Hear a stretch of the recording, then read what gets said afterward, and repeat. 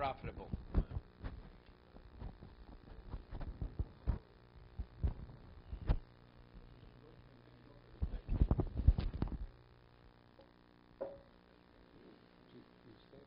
Yeah, but we'll start right over here. Start at the top of the page. You don't have your Gemara today? Get it.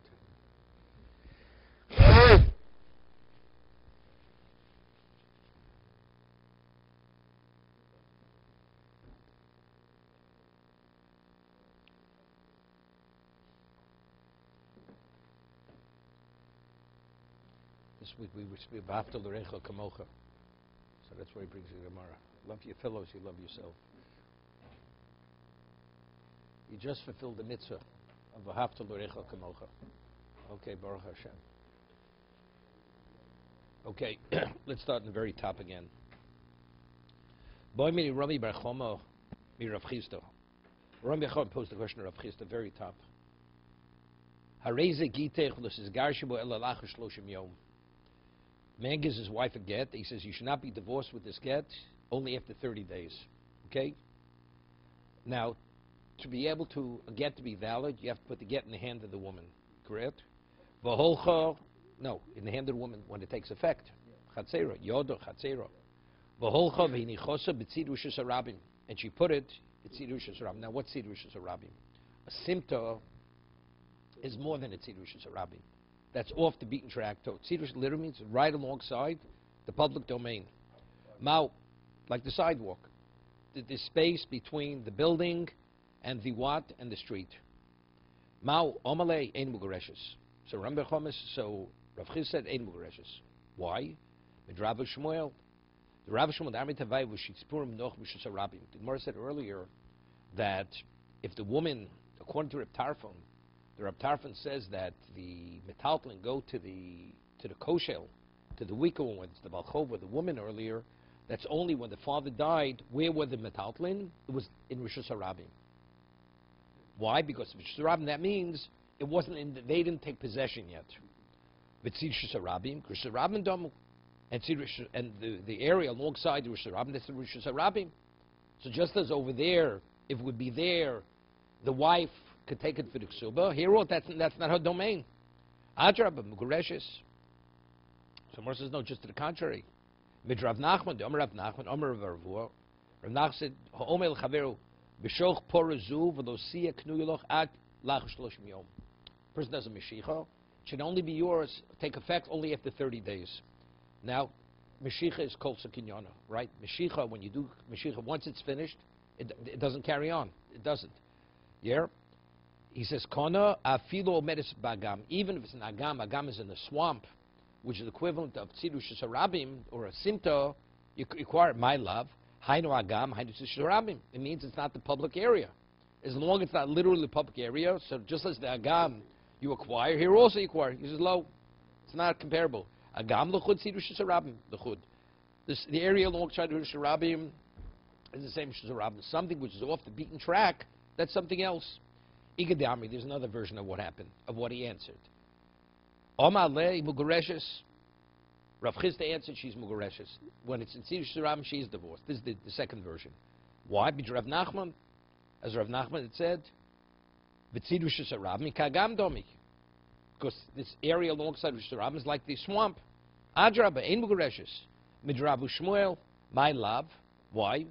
Because this is my love, hainu Rishus Harabim, hainu Tzidushas Harabim. Just as they said, Rishus Harabim is not a location you could acquire. So the area alongside Rishus Harabim is an area you can't acquire. Lo, Rishus Harabim l'chud, v'tzidushas l'chud. No, it's two separate areas. Rishus Harabim has one status, and the area alongside is similar to the agam. So therefore, she's mugureshes if the get is in Rishus Harabim. Hamoshev, okay. Hamoshev is ishto chanvonis. Right? Person, his wife, she runs the store for him. Right? She oversees it. Oshemina apitropia. Or she was the overseer of his properties. She was an administrator of all his business affairs, his household affairs. That means, what did she have? She had access to a lot of money. So there's a question, what? Maybe she siphoned off something for herself. So now she comes to collect the ksuba. So what did the heirs say to her? You know something? Maybe you already collected it. You already took off some for yourself. Therefore, she has to swear. Hareza mashbia, kozman sheyirtzeh. The husband could even. Let's say he divorces her. Now she comes to the ksuba. She says, because you were involved with all my money, maybe you took some already for yourself. So as a result of that, he has a right to impose a shvur. There's a rabbinic oath. Kozman sheyirtzeh. Whenever the husband wants, he could impose the oath. Say, I want you to swear that you didn't take anything. Kozman sheyirtzeh. 1 second. Now, this shvur, normally whenever a person imposes a shvur on somebody else, you always have to have a tiniest bori. Let's say, come to you, say, I lent you $100. Right? So the one comes, you owe me $100. The person responds, I owe you nothing. That's called kofar hakol. On a Torah level, you don't swear. Right? But let's say I come to you and I say, rabbinically, you have to swear. Rabbinically, you have to swear. Well, let's say I come to you and I say, but I think you owe me $100. I didn't say with definition. You definitely owe me. You say, you think? That's called a tiny shema. If you come with not a definite claim, even on a rabbinic level, there's no shur. Over here, the husband doesn't know whether she took any of the money. Yet, despite the fact they legislated that he has a right to impose a shur on her, to swear that she didn't take any of the money. Okay? So, of course, we'll discuss this in a minute in the Gemara. Sheminim ba'apitropio, hareza mashbikos manshi rebleza omer afila pilcho v'alisosa. She doesn't have to even be an administrator, or she doesn't have to run the store. A woman, she goes and she darns and she knits, and what she does, she bakes bread in the house. Maybe she took off a little bit of bread, wheat, dough, sold it off. Do you know what it is? She doesn't have to be involved with large amounts of money, with the business affairs, even the household chores. You never know. So Rebbe Lezer says he even has a right to impose a shvur even at that level. So it seems to be the Tanna Kama argues with this. No. If she's an administrator or, she's in a position where it's tempting, you're dealing with so much money, so therefore, and she's in a position of what? Of power, you never know what she could do. But Pilcha and Isosa not, because the Gemara is going to say an interesting. Could you imagine a husband micromanaging a wife? Yeah? Micromanaging a wife, maybe you ate an extra morsel of food. Woman says, I can't exist within this marriage. If the Chazal would say he has a right to impose a shvur even on that, you know something? You're destroying the marriage. Because the husband, you have a type of person, I want you to swear you didn't take any yarn out of the basket. You didn't take off an extra piece of dough. No, so that's what it comes. He says you can't do it, but no kvifa achas. Whatever it is. Well, the Gemara is going to ask, maybe it's only out through Gilgul.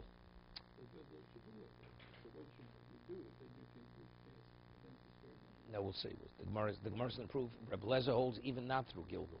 He could directly, even though was never an administrator, even though she never ran the store for him, he could say direct, because the Chacham respond to him, says you can't do it.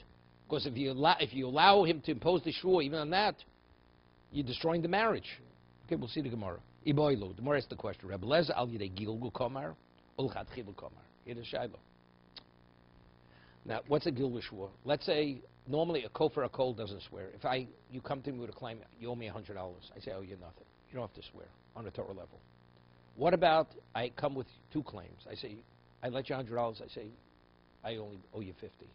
You have to swear on a Torah level. That's called motiv mitzvos. That's a partial admission. And my second claim is, I lent you $100 another date. You say, I don't know you. The second claim, could I impose on you a Torah oath?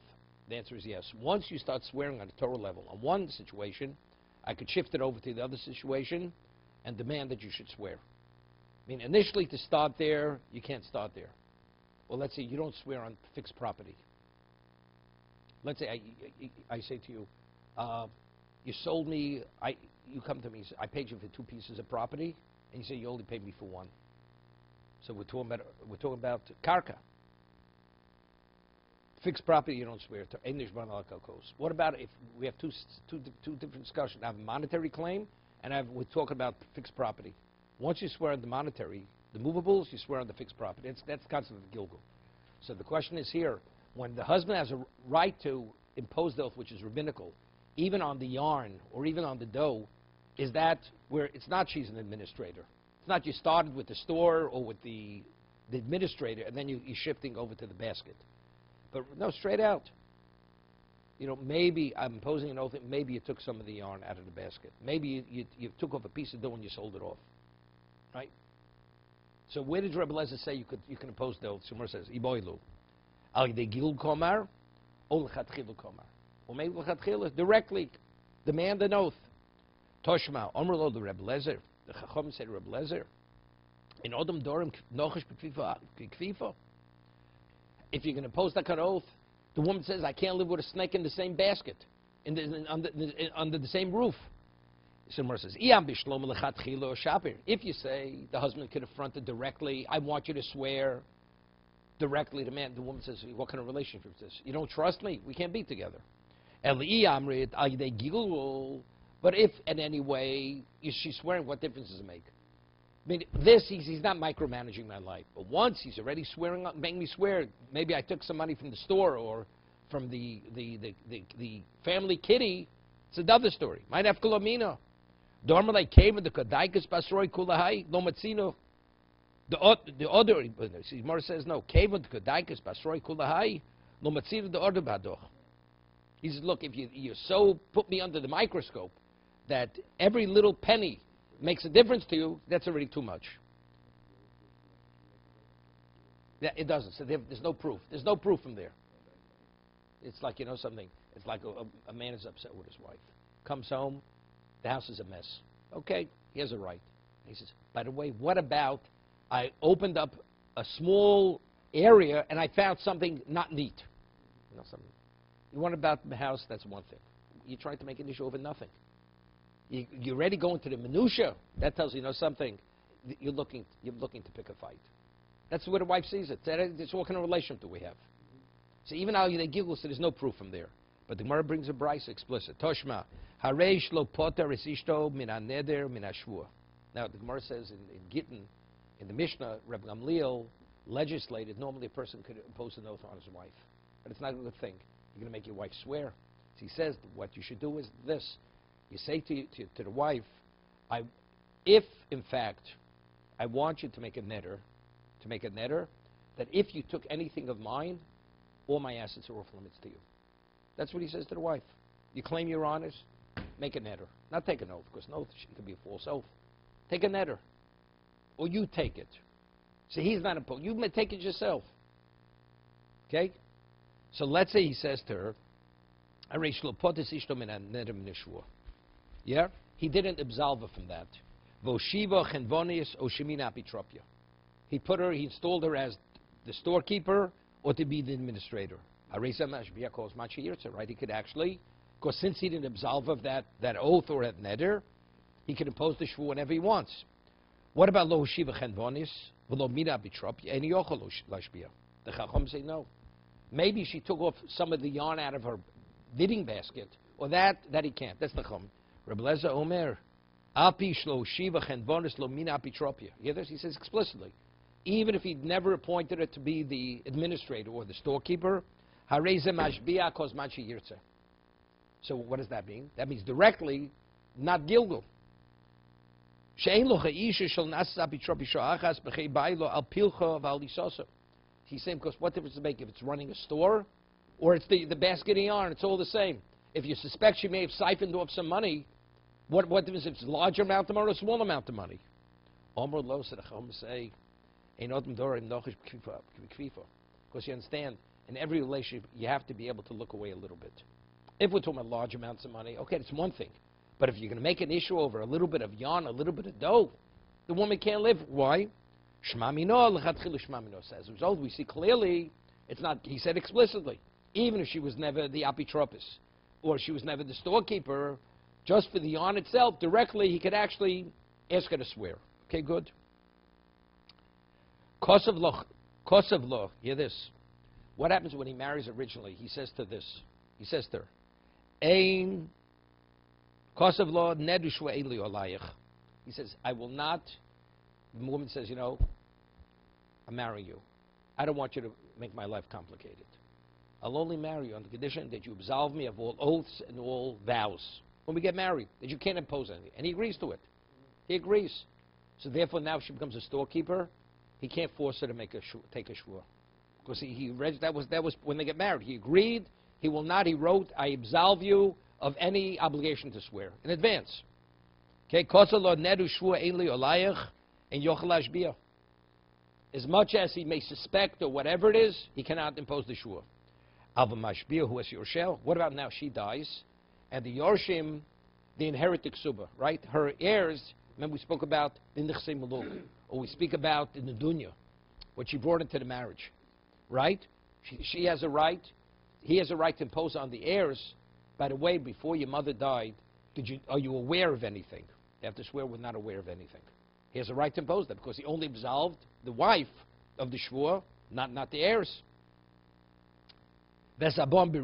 Anybody who comes in her place to inherit, right? He has a right to impose the shvua. Are you aware of that she took anything?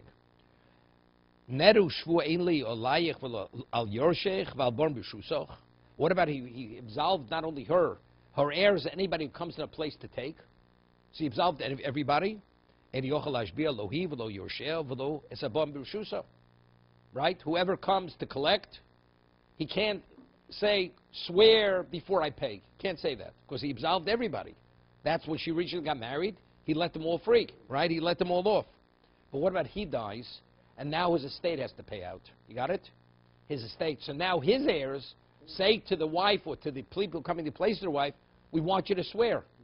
They have a right to impose it, because only the husband says, I will not impose the oath. But whose money is it now?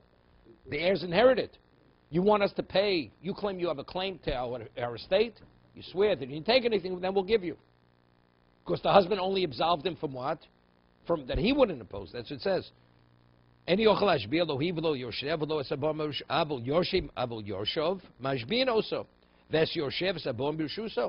But his heirs could impose the shur. What about he wrote when he married her, Nedu shvua ein li v'lo li yorshai v'lo leboyim b'rshusi olach v'al yorshech v'al born b'rshusoch. He says, not me or my heirs have a claim against anybody, you or anybody comes in your place. And yochel hashbia lo hi v'lo yorsho v'lo abon b'rshusa. Lo osa v'lo yorsheo v'lo abon b'rshusa. Okay? Because he absolved all of them. Simple. Holcho mikever bailo lebeis avio. Let's say he didn't absolve her, and she wasn't a storekeeper. She went straight from the cemetery. She went straight back to her father's household. So she couldn't take any money. Her husband's money, the money or the heir's money wasn't available. How could she take some money? Or she went back to the house of her father-in-law. And she didn't have any access to cash, right? Because she wasn't an administrator. And Yorshamash being also, right? They can't demand a shvur. What are you going to demand a shvur? For what?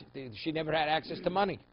What about after they died, the estate of the heirs? She became the overseer. She became the administrator.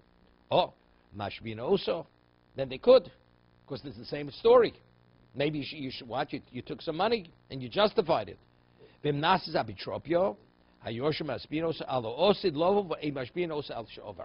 what's going on here? Now she was appointed to be the administrator of the father and the administrator of the heirs, the children. Okay? And now let's say even her own children, right? And now she as a widow, she has a right to collect the ksuba, even though her children, but her wife doesn't inherit her husband. So who inherited the estate? The kids. So the father, their father, which was her husband, said when he married her, I will not impose an oath on you under any circumstance, or my children cannot. Okay? So regarding before the husband died, that was his assets. They can't impose an oath on the past. What about going forward? Once the children appoint her to be the minister on their estate, they could. So Allah osid, what's going forward, they could demand an oath. But on the past, that they can't demand an oath. Okay, that's what the Mishnah concludes. On the future, but what passed, that they have no right, because the father absolved her of anything that had to do with his estate. Okay? Norman, you're okay with this?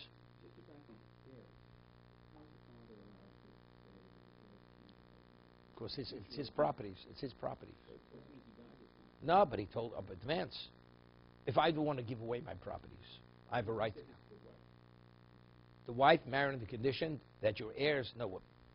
No. They're imposing the oath that he took when he was alive. My heirs have no right to impose an oath that I took from, it's his, it was his. So how could they, how could it? You got it?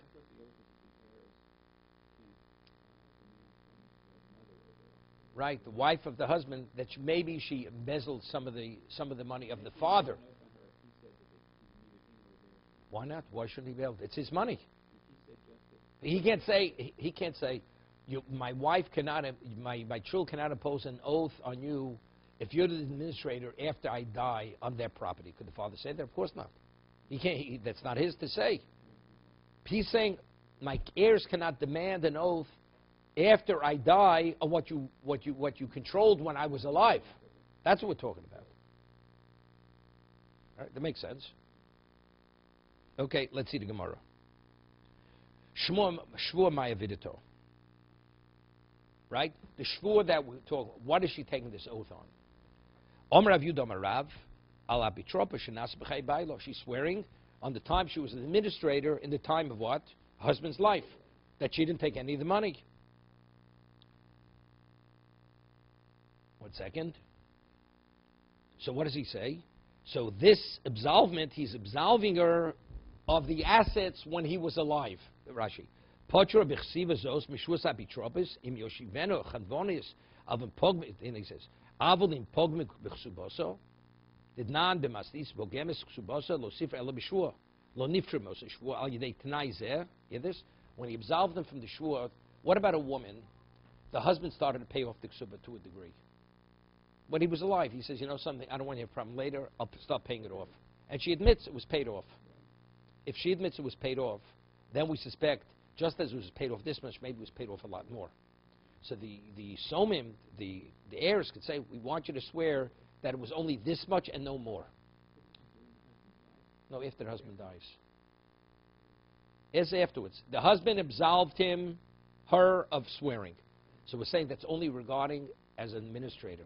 But regarding her ksuba, let's say the father started to pay off the ksuba when he was alive. When he was alive.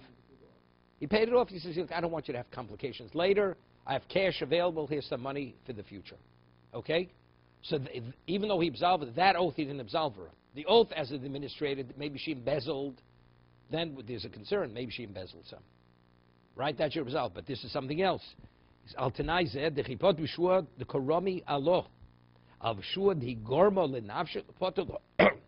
the shvur which she asked to be paid off, she herself came to the husband. He says, I want you to pay off some of the ksuba. So now we have a question, right? How much did he pay? Okay. Rav Nachman Omer Rabba Ravua al Pogemes Ksubasa. You hear this? When he absolved her of the shvur, it's even the case of Pogemes Ksubasa.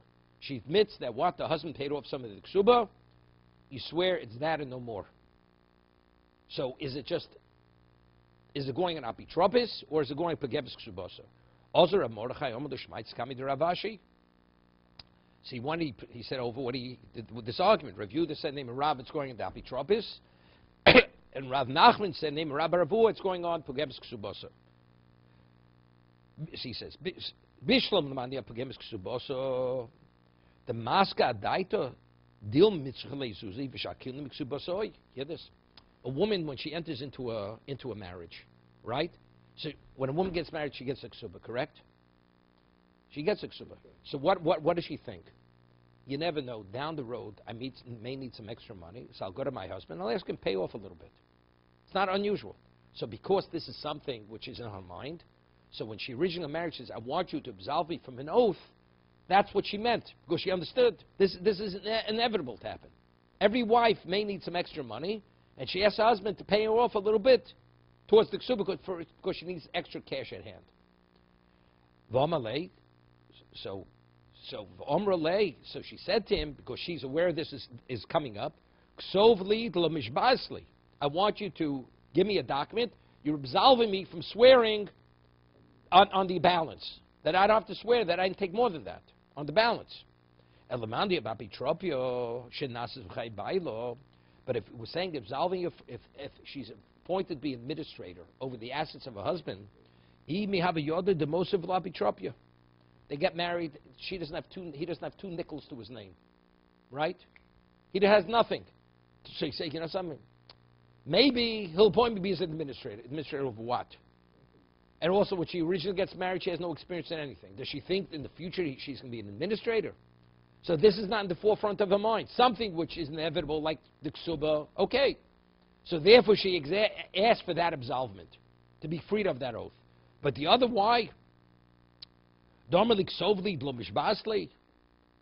So therefore, he says, so Rav Ashi says, what Rav Nachman says makes sense. That when he wrote her, the absolvement, it's going on what? For the ksuba. But not the apitropis.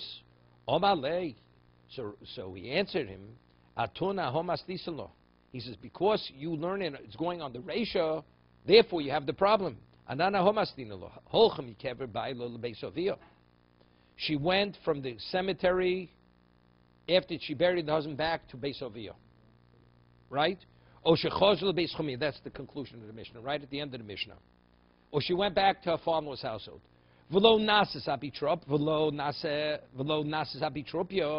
And she didn't become an administrator. And a Yorshim Hashbian also. The Yorshim have no right to what? To impose an oath. Right? Because there's nothing to talk about. What about if she did become the administrator? Oh, so now she's coming back. Could you please be our rep? So now they're inviting her. They're offering her a position. Be the administrator. So she says, you want to be the administrator? I want you to absolve me from the oath. You got it? So now it's not something, I'm not sure what's coming down the pike. This is a fact. She's coming back. Her husband died. The kids have an estate. They ask her, could you please administer the estate for us? She says, no problem. But I don't want you to make my life difficult. If you absolve me from swearing when I want to collect the ksuba, I'm agreeable. Otherwise, I'm not agreeable. So they give it. They absolve her. That's why. Here. What do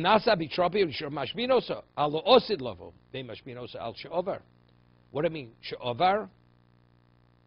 Maya vidite. Omarav Yud Omarav Avav Tropishnas B'chai Bailo.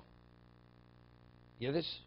So she's asking then, I want to be absolved from the past.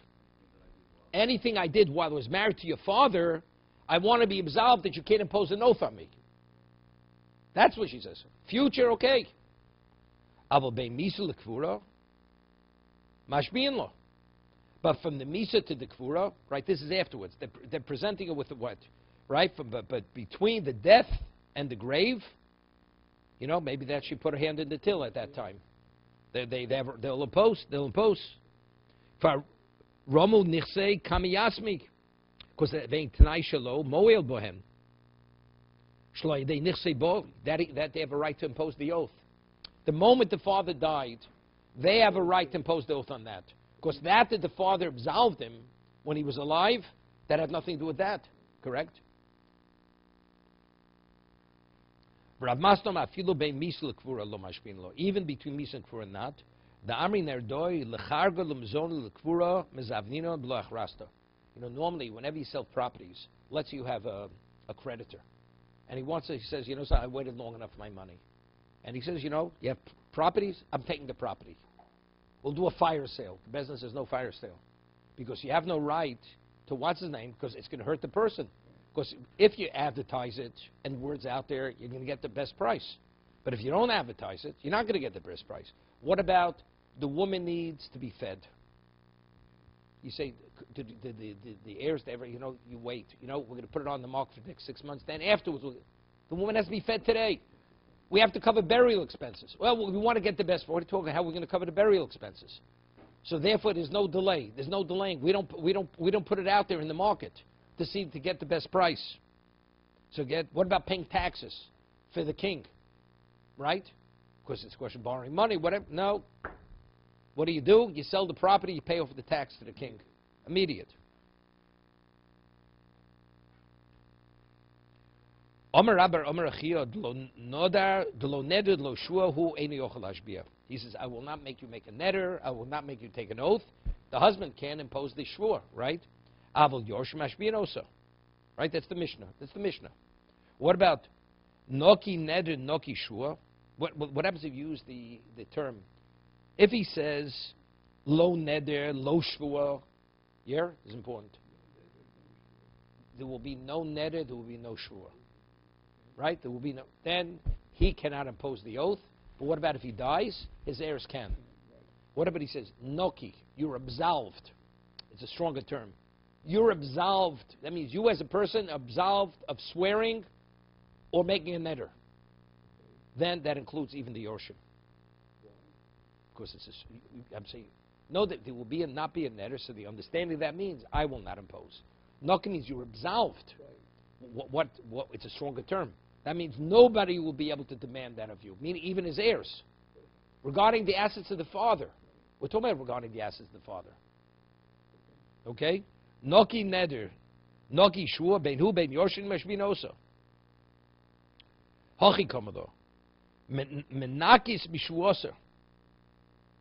Noki means you're absolved, fully absolved from taking the oath. Here, right? Where is it? No, this is the father originally said it. The father said it. No, but first to his. No, can't be. No, it can't be after the death because it's their assets. It's their assets. I mean, after he dies. I mean, now what happened before he dies? The heirs cannot impose the oath. But let's say there's a question. Maybe she took some of theirs after you. That's a different story. Yeah.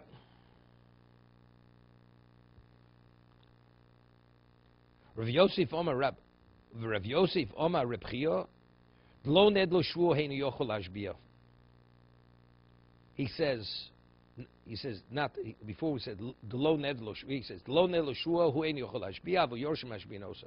Noki neder noki shvu, just the opposite. Bein hu bein yorshim ashbinosa. Why? What does that mean?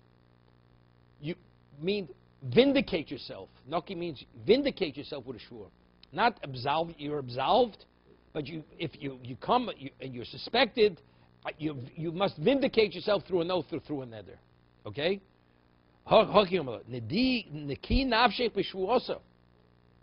Vindicate yourself through swearing. So they're arguing what exactly was the intention of the father when he used the term niki. Just to the contrary. Shalach Reb Zakai l'marukva bein lo shua bein the niki shua bein lo neder lo the bain, the noki neder. What's the aleph? Aleph. Bain noki neder minachosai. Hu ein yochel ashbi av yorshim mashbin osa. Min nichsaya elin. What about he says from my properties? What if he says nichson elin from these properties? Bein hu bein yorshim bein mashbin osa. Yeah, if he added from these properties, then already he's saying more than that. If he says he just absolved from the shvua, regardless whatever language you use, it means him. He doesn't mean his heirs. But if he says from this property, that means this property means nobody regarding this property could demand you to take an oath when that property was mine. It's always when it was his. No, but the claim is what did she do when it was his? Omer Rav Nachum Shmuel Mishum Abishol Ben Ema Miriam. Okay? Omer Rav Nachman Shmuel Mishum Abishol ben Ema Miriam. Interesting. Very rarely do you find a person called by the son of a mother. Only Rami bar Rochel. Right? Rami, the son of Rochel, because she was raped, because the father was a goy. No, he was a goy over there. But I don't know. Abishol ben Ema Miriam. Nobody says why he was called Ema. He said, hasn't he in the footnote there? Why he was called Ema Miriam.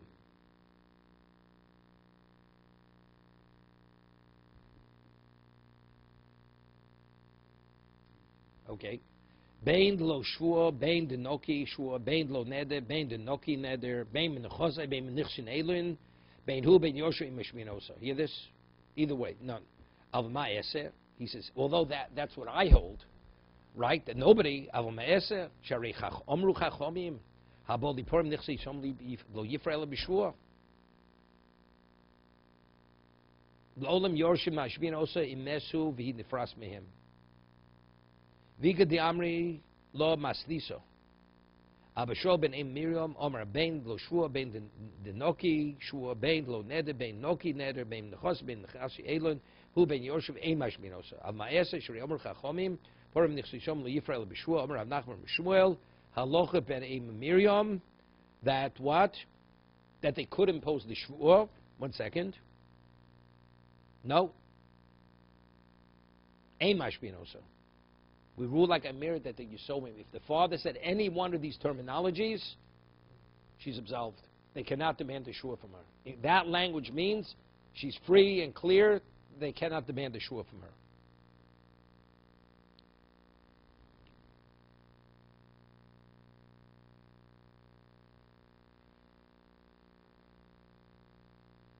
Okay?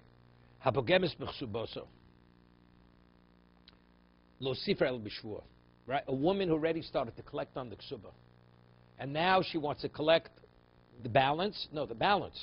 So we make a switch, say, that's all you got, you didn't get more than that. Eid echod me'ido shi prua. What about an eid echod? Let's say I say you owe me $100. Norman, I say you owe me $100 and you deny it. You deny it. But you bring an eid echod, a single witness says, I was there. So Eid Echad obligates a shvur, right? You have to swear, because he has an Eid Echad supporting his claim. So let's say an Eid Echad would say, the document you have has been paid off. The woman comes with a ksuba, and the husband has an Eid Echad that he paid. He claims he paid. Means nothing. She has a document. But you paid. What am I doing with the document? So you have to pay. What about he brings an Eid Echad, says he witnessed that I paid? No, she has to. It's Eid Echad. Eid Echad mechai v'shvua. Eid Echad obligates you to pay.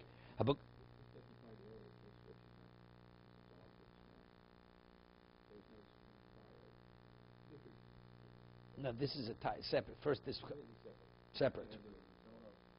Right. Okay. Lo sifra el b'shvua. Eid Echad meido she prua lo sifra el b'shvua. She can only collect with it. It's a chiddush. It's a chiddush. I'll tell you why it's a chiddush. The chiddush is like this. The document is a viable document, right? There's no question of forgery. If the document has 2 witnesses on it, so it's 2 against 1. 2 witnesses say you owe. 1 witness says you don't know. Do you even pay attention to the single witness? So over here she has a shtar. She has a shtar and says what? You owe the money. She has the ksuba. So what? But the ksuba says differently.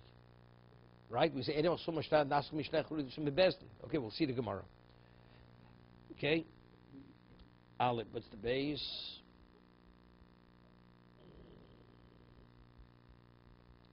Sifra el b'shvua. Min nechosim mishubod nichse yisomim. Shlo befonev.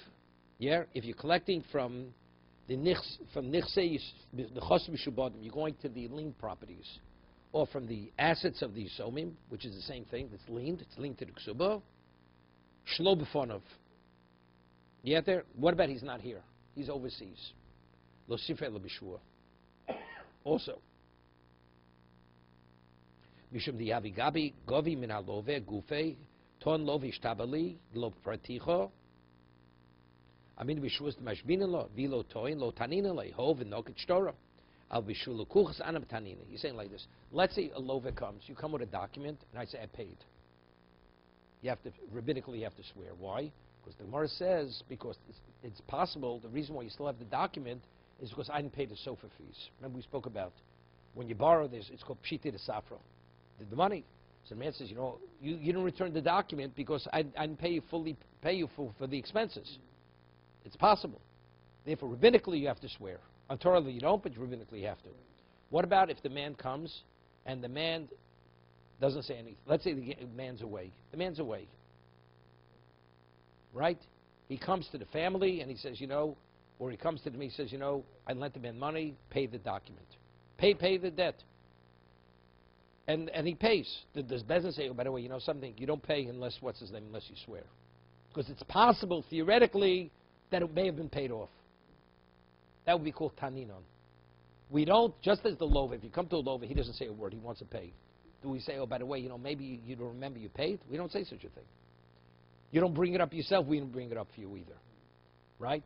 What about the chosem mishubatim? What about you going to other people? That means you're collecting from people who are not the borrower. It's possible they didn't think of it.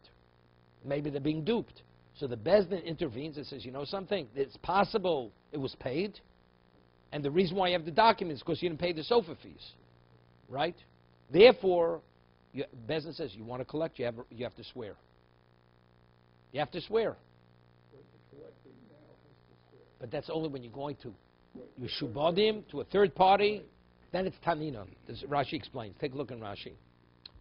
Mishum the Abagaban min alova gufe, vaviton le, yishtabali, lo pratich, I mean, Bishu is the mashbinin le. If the love would say, I paid it, you'd have to swear. Viloton, lo tanin le. But let's say he doesn't. The man believes if you have that, hoil, v'noket shtor, avol bishvil kuchos. But for the third part, on the Taninon, vilmi havigovis, min alova, aviton, ton loch, ishtabali. Right? Because maybe if the lover would have been asked, he would have said it. You're not going to the lover today. Maybe if the lover would be, he would have said it. Lo praticho, ubas ishtabui, hashta natirinin the psach pichel ilim. There's an expression in the Gemara. Open the mouth of the mute one. He's mute. They don't know what to say. Do they know whether it's paid or not? The same thing. If you're going to collect from the nechasim of the Yisomim when he's not here, he died. Same thing. If he would have been alive, maybe the father would have said, I paid. Therefore, we come say, you know something. If he would have said he paid, you'd have to swear. He's not here today, you have to swear. Right? Very logical.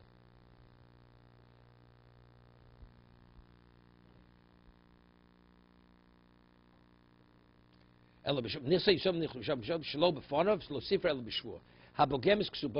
pogemis ksubasa? Hois ksubasa elavzuz. The ksuba was worth $1,000. Vama lo his kabalt ksubasech.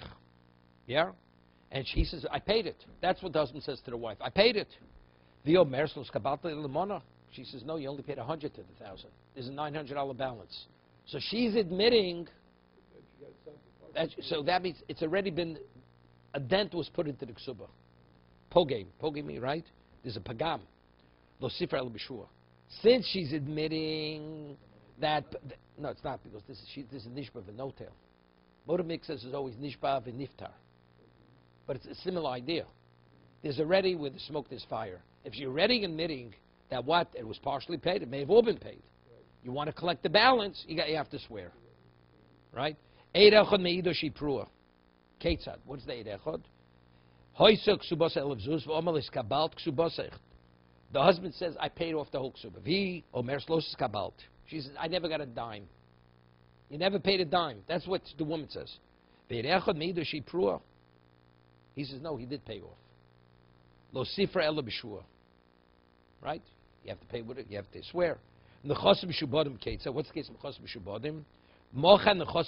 He went and sold his properties to a third party, and he has no free assets. Right? She has nowhere to collect from him. So if you want to collect from them, you have to swear that you didn't collect them, and then you can collect the document from them. The assets are liened to the ksuba, correct? The estate is liened to the ksuba. What's the case? He's not around. The man's not around. He went overseas. She goes to the administrator. You have to swear. Reb Shimon Omer Kozmachi Tovas Ksubosa Yorshim Ashvinoso. Anytime she comes to collect the ksuba, the Yorshim have a right to demand a shvua. Tovas Ksubosa and the Yorshim Ashvinoso. You have to say what this means. If she's not Tovas, why should they make her swear? Right? What?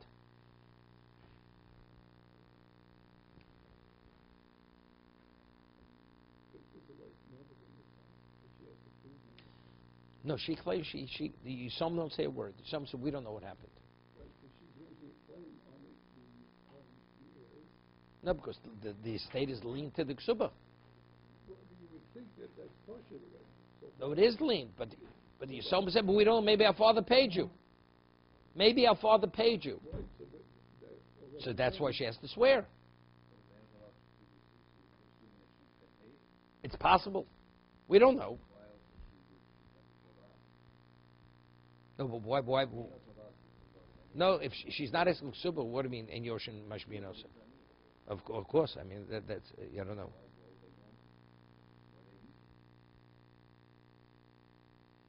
No, you have to understand what that's going on. That's the Gemara says. What the Gemara? The Rashi says. First Gemara. Okay, we have a minute. Shua Doraisa Gotoyin. Shua Doraisa. The Mishnah which says Mashmian is a Shua Doraisa. The Kohen Ton Mosayim. The Komodo Le B'Meyo. Havali held up Bixis Ataino. No. 1 second. Shua Doraisa, not Rashi, the Geminod Lo Mafchinon Lo. Even though the Gemara says in Shua, you have Mafchinon Lo.